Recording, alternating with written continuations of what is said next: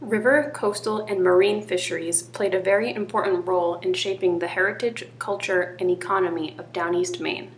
Alewives and bluebacks are two of the many species that helped to shape the history of this area. Alewives and bluebacks are collectively referred to as river herring. Alewives are the more common of the two in Downeast Maine, and locals often use the term alewives to refer to both species. They are both anadromous fish, which means that they spend most of their adult lives at sea, but return to freshwater to spawn. Great numbers of river herring return to Downeast Maine's ponds, streams, and rivers each spring.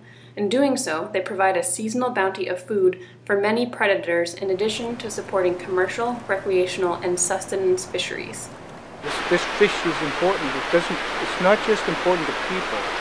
It feeds everything. It's called the fish that feeds all.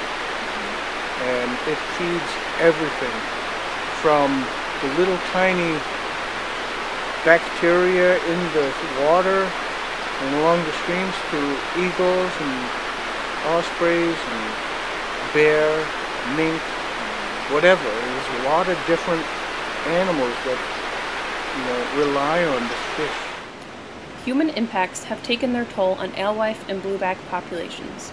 Though humans have harvested these species in Downeast Maine for centuries, it was not until dams were built on many rivers that their populations suffered major declines.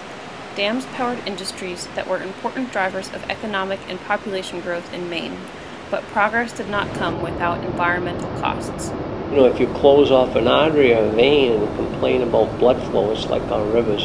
When you block off those rivers, it's going to impact everything. Every animal out there, from the eagles to the marine mammals to the otters and bears, you name it. And if we have a good population of alewives, then it feeds everything else, including the groundfish, pollock, haddock, and codfish.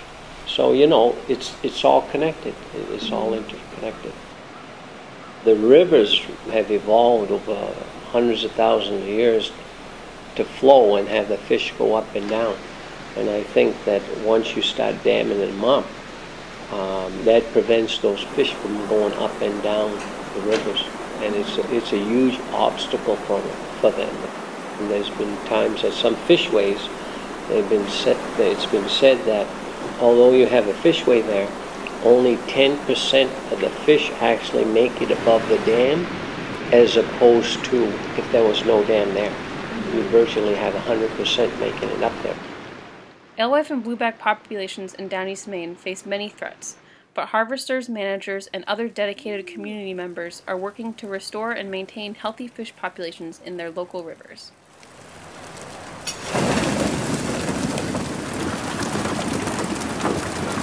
I think one of the big things that really helps these fish out is the fact that they don't have to beat themselves to get to the spawning ground.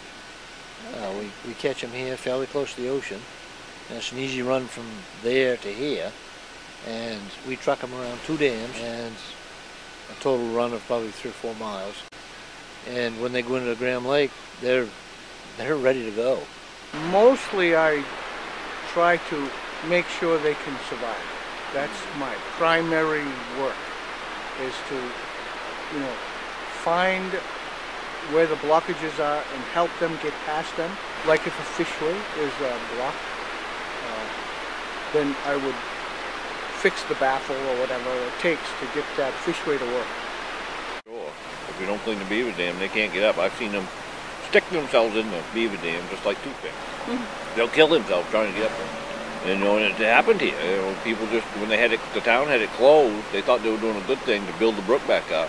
But if you're not digging the dam out, you're killing them. They can't make it to pond and spawn. They're not gonna survive. I took it in my own effort to go dig the dams out and make sure the fish made it, and started in fishing. And so I let an amount of fish go up the brook.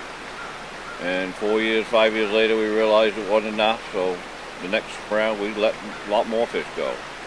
And I've been fishing it like almost 4 cycles or 3 cycles now. And now we got a good bunch of fish going, 500 to 700 bushel going up in the pond. With every brook that people are taking care of, the harvest is a building, no question about it. Because we're doing it right now. Since I've been doing it, which I started in '06, every year has gotten better. There's been more, and this year is like the best year of all. And I've let more up because I haven't been able to sell them because the market's flooded. So there's even more going up than normal. So it's looking like the industry is just flourishing for me. In the past, we've had such a run of fish that we've built up quite a clientele of fishermen. They'll come from a long ways to get fish. They brought actually a lot of business into the town, and of course the town gets a percentage of this catch. So between the two, it hasn't hurt the economy around here a bit. For me, it's a big part of my income for the year, and for the town, they get a percentage, and it's a pretty substantial thing for them. I think they put it towards the school budget or whatever. And then, the fishermen around, a lot of them, there's not a lot of bait around this time of year, so it's great for them to get the lobster bait. For hard shells in the spring of the year, they say this is the best bait you can get. It helps their catch and everything. Alewives and bluebacks are not just important for the economy of Downeast Maine, but also for the cultural identity of this area. The tribe has come to this stream at this location to harvest alewives for thousands of years. My work that I'm doing currently with alewives and river restoration is to make sure that the environment is capable of holding those resources for the future generations to be able to access and to survive off them. That is really central to our continued survival. Culturally, spiritually, and physically. Restoration of a species like the alewife actually works toward helping the restoration of other species. This is very important. It's critical. If we're really serious about restoring this river system, it has to start with that.